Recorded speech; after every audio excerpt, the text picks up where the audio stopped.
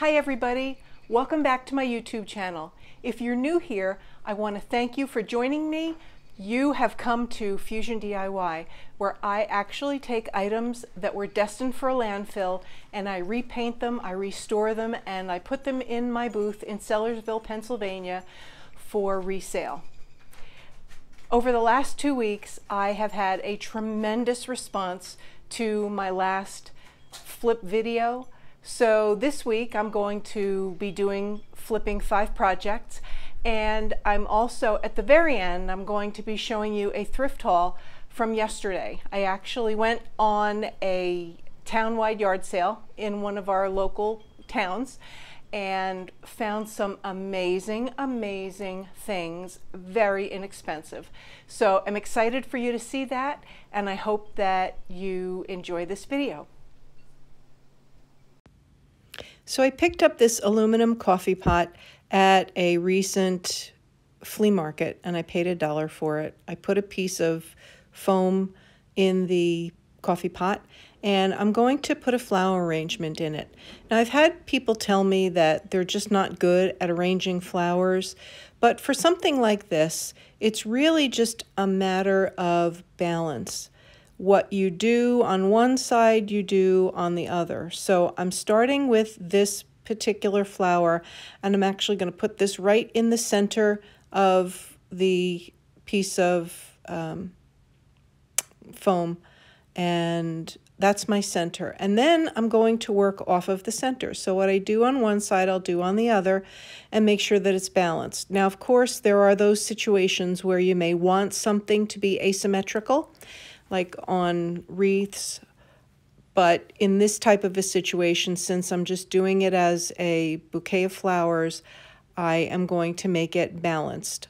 And so that's really the name of the game here. So what I'm doing is I'm cutting the stems, and I've pulled off all of the leaves on all of these stems because the leaves were set very low on the stem, and because the stems are too long, I'm actually cutting the stems and I'm going to re-glue the leaves back on, and I'm going to determine the height of the leaf and where I actually want it to be in my project.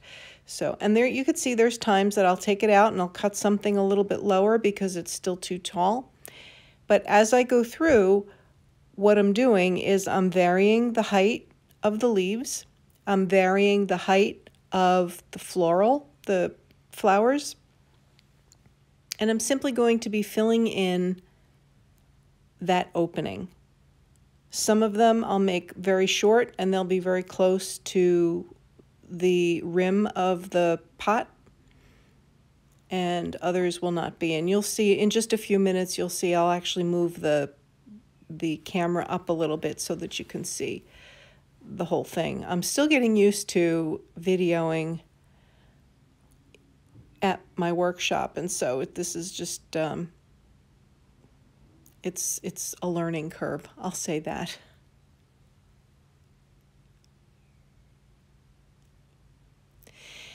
So when you cut the stems off of your floral, I never throw them away unless they're really itty-bitty and I can't use them.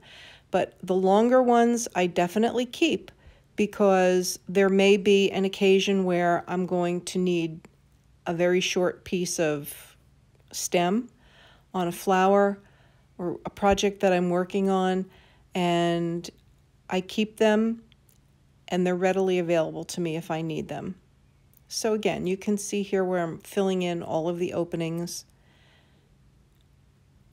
and some of them I'm pushing down closer to the lip so that you cannot see inside the coffee pot. Now at this point, what I probably could have done is I probably could have filled it with some Spanish moss, but I didn't want to have just 1 or 2 flowers left over. I wanted to use them all. So I went ahead and I used them. I filled in as best as I could. And then I'll just move the leaves around so that they look a little bit more realistic.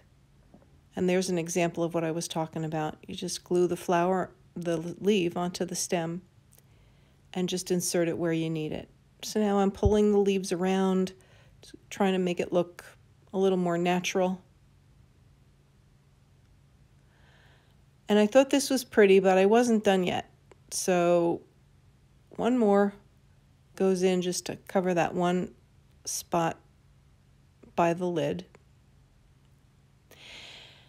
And then as I looked at it, I liked it, but I felt like it needed just a little more zhuzhing. So what I did was I went and I got some baby's breath out of my stash, and I started to glue in some baby's breath. Now the nice thing about this baby's breath is that you can separate it so that it doesn't look like clumps, and that's what I did here. I'm separating.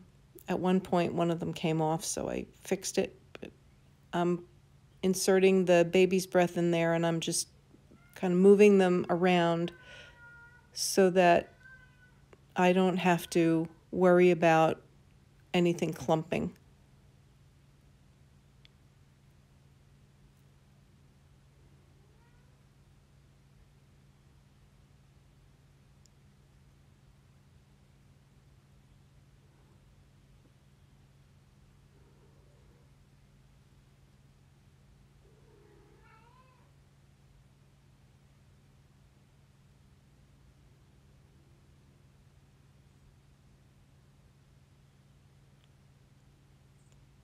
So I feel like the baby's breath just gave it a little bit extra bling that it needed, and it also helps to differentiate some of the flowers in there. So again, I'll put it into my booth, and I'll probably still be playing around with the leaves when it's all said and done. But I thought it turned out cute, and I brought it over to my booth today, so hopefully it will sell. So here's a picture of it staged.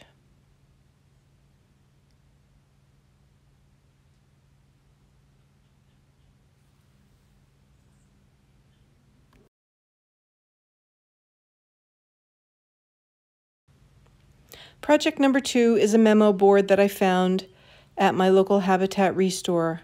I believe I paid $1 for it. So the first thing I'm going to do is clean it with some Crud Cutter. Just try to get some of the dirt off of it on the front and on the back. And then I'm going to just refresh it.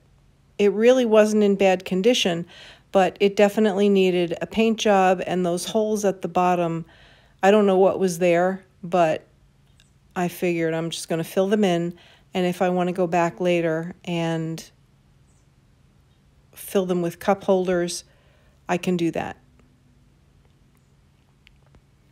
So I filled in the holes with joint compound, and once that dried, I actually came back and gave it a sanding. I didn't want the "and always" to show through, so I scraped that, sanded that down, and I cleaned it then with some Crud Cutter. And I'm taking off the little memo clip so that I can also sand down that little part right there. And then I'm ready to go ahead and start painting. So I used the Rust-Oleum chalked linen white, and I'm really just giving it a refresh. There's not a whole lot that I needed to do to this.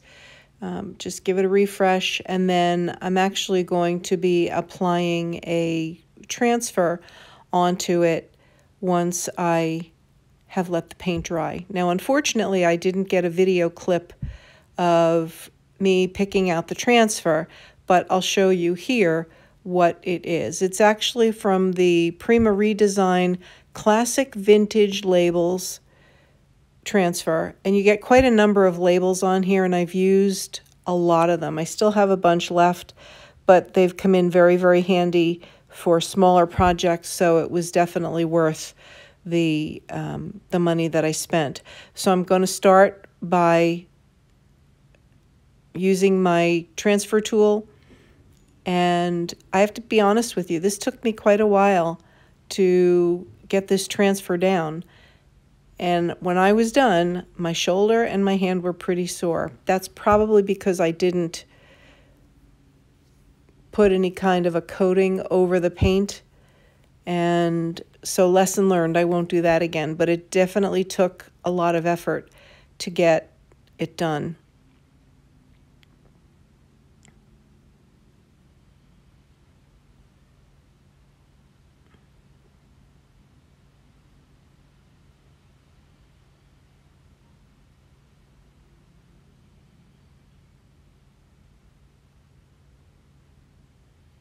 And you can see I've been struggling. I was struggling with some of it coming up.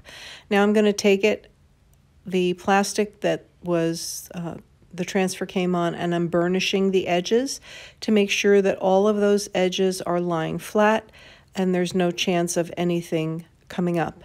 And then I'm going to take some Waverly clear chalk paint and I'm going to seal that transfer onto the wood so that there's no chance that in the future that it will raise. Oh, and I'm also putting the hook back on as well.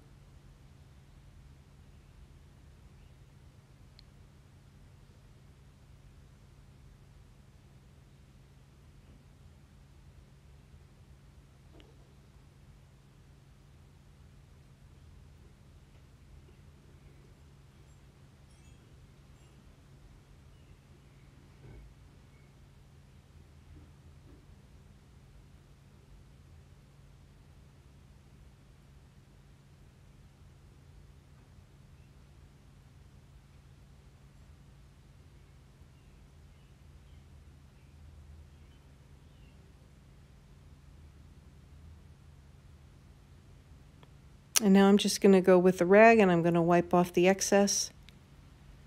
And then I will reattach the clip at the top.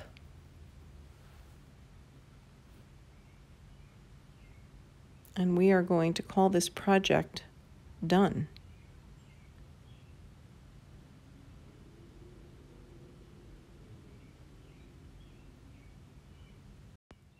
I found this frame at the Habitat Restore, and it has the hanging hardware on the back. It's a good sturdy frame, so I thought that I would put some transfers on a piece of foam board and put it back into the frame. So this is the lavender transfer from IOD, and this is really just the creative artist coming out.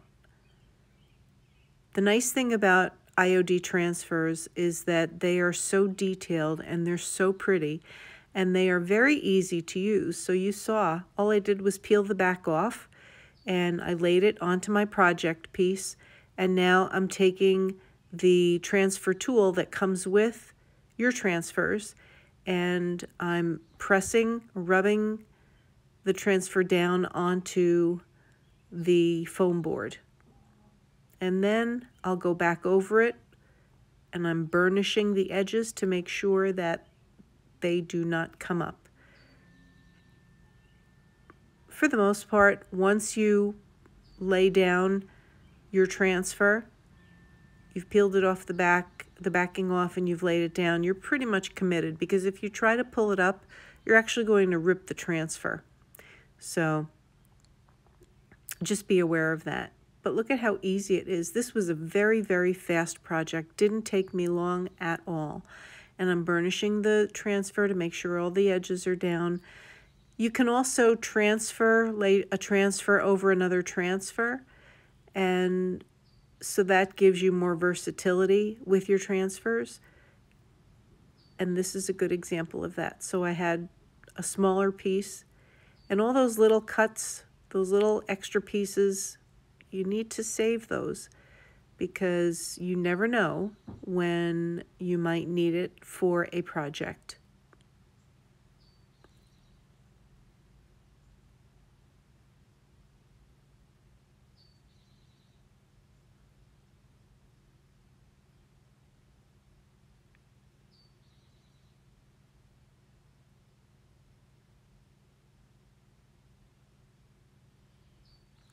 Now you can see that one doesn't look done, so I'm going to take another piece of a transfer, and I'm going to simply add it to the top.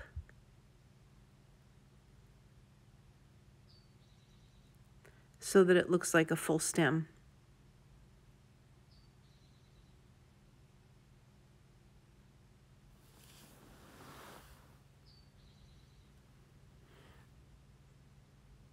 Now I'm going to put the foam board back into the frame, press it in, and put the backing on. And one of the hooks that holds the backing in place was a little bit loose, so I got out my screwdriver and I simply tightened it up a little bit to make sure that it was holding in place. And that was as simple as it gets. This next project was, I started with a little box that I picked up at a flea market, and it was wood and it was painted in navy blue. So I wasn't going to change the color, but I did grab a couple of transfers that I had left over from another project, and I started to adhere the transfers to the project. I really didn't have a whole lot to do here, and I knew when I saw the little box exactly what I was going to do. You guys may remember that in an earlier thrift haul, I got some small little clear glass bottles in graduated sizes. So my thought was that I was going to put those in this little box. So I'm putting on the second transfer, and these went on very easily. Of course, with a transfer, anytime you have a flat surface, they're bound to go on pretty easily. And you can see that as you start to put the transfer on, it starts to become opaque. It actually changes color, which means that the transfer is adhering to your flat surface. So I got these two on, and then after I got the two of them on, I felt like it just needed something else. So I added a third one, but unfortunately I did not capture that on video when I was putting it on. Sometimes I just don't think and I don't turn the camera on. But so this is the second one that I put on, and you can see that once I put the transfer on, I'll go back and burnish it to make sure that all of the edges are down and everything is adhered to the little box. So here it is with the third transfer on it, and I thought it turned out really cute. And here it is staged in my booth with the 4 bottles in it. It's hard to see, but there are 4 bottles there in graduated sizes. For my final project today, I picked up this stool at my local thrift store for $2.92, and I'm just taking some cutter to try to get the grease pencil off the wood, but it would not come off, so I had to go with sandpaper. So I sanded it down all 4 sides, and then I started to take off the cover, the seat, and this, you could tell it had been on here for quite a while because the screws were actually flathead screws, and I finally got it off, and then I had to take the tacks out of the wood so I could get the fabric off. But to my delight, when I did get the fabric off, the underneath was brand new. It was in great condition. No stains, no smells, nothing. So this is a fabric that I've had for quite a long time and always looking for the perfect opportunity to use it. And for some reason, this just really stuck out to me that this was the fabric that I was going to use this time around. So what I'll do is I'll try to figure out how much I need, and then I'm going to cut my fabric to fit the chair or the seat. So one of the things that I really like to do when I am recovering a cushion like this is I like to turn my sides in, and you'll see that coming up in the video. I don't like to have the raw edge. It's just, there's something about it that doesn't appeal to me. But the first thing I'm going to do is I'm going to paint the bench, and I'm using an acrylic paint. This is an apple barrel paint, hunter green, and the brush I'm using is a zebra brush, and this brush made painting this bench such a delight. It was extremely easy to use. It really handled the paint like a champ, and it just made painting the bench so easy. So I highly recommend, and I think I got that zebra brush at either Home Depot or Lowe's. I can't remember where I got it, but yeah, it really made a big difference. So I'm going to paint all four sides, and this actually took about 2.5 coats to cover the wood. I really love the green. I tried to match the green in the fabric, and it came pretty close. Normally I would use a chalk paint, but I couldn't find a chalk paint that was that close in color, so I went with the acrylic paint. And after I painted this and the paint dried, I gave it a couple of coats of the clear wax by Waverly, and that sealed in that paint. But in the meantime, I'm just going through and making sure that I'm getting every part of the bench painted.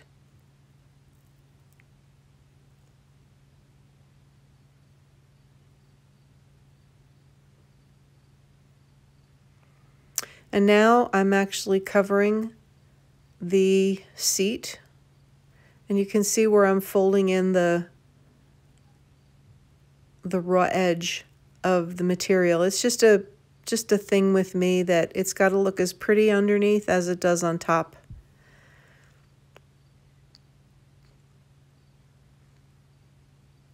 And so it took a couple of tries just to make sure that the fabric was tight enough so that it wouldn't bunch or buckle. And that was a staple that went in the wrong way.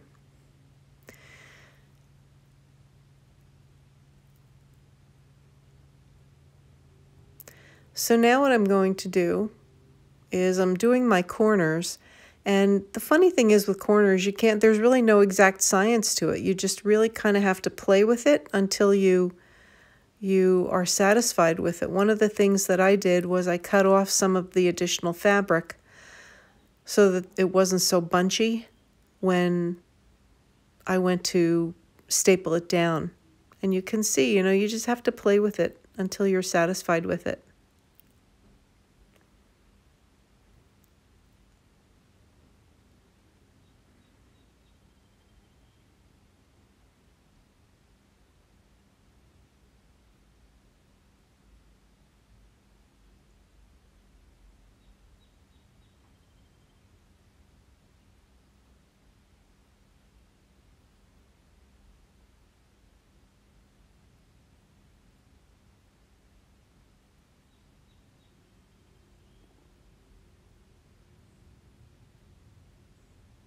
And so here is the finished product. And I put this in my booth, and I'm hoping that it will sell.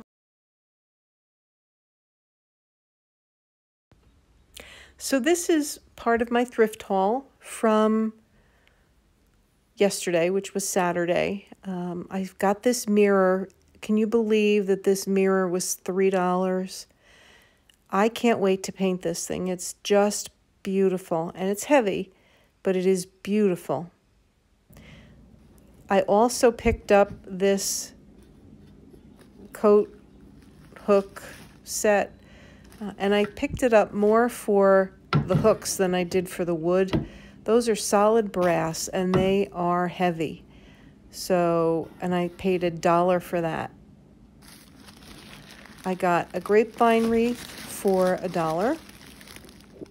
And those are always good to have. And then I picked up this piano bench for $3.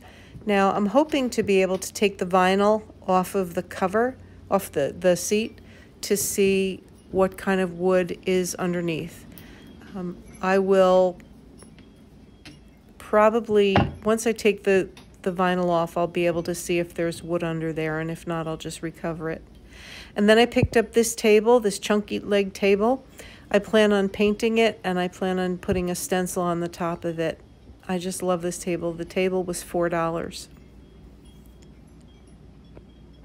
I also picked up this mirror, and I plan on doing some molds on this mirror. It looks like it came from a dresser. It is very heavy, but that was $2. And then look at this blanket chest. It's either a toy chest or a blanket chest. I don't really know, but my thought was to put some feet on the blanket chest and raise it up so that it could be used as a coffee table, a blanket chest, a toy chest, whatever. It does have some dings to it, but it is in fantastic condition. Doesn't smell, there's no odor to it. And then look at this ball jar. The blanket chest was $5, and this bell jar was $5. Can you believe it? I put my hand there so that you could see just how big it is. It's very large, and the pan underneath is metal, and that's an iron butterfly. Just beautiful, $5. I couldn't believe it. So what did you think?